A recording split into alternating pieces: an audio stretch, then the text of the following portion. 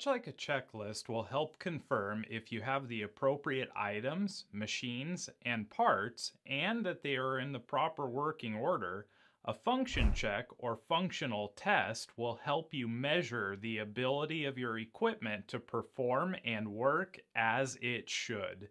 It is suggested that a function check is done before and after a run when you first start conducting the function check.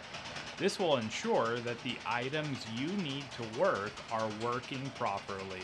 Once you have your function checks occurring on a schedule, many organizations will perform the check immediately after a run.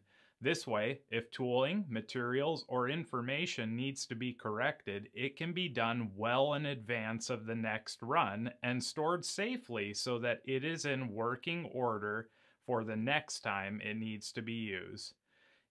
If it is not practical for you to advance to a functional test immediately after the setup is broken down, then ensure they are done well in advance of your changeover so as to minimize any downtime.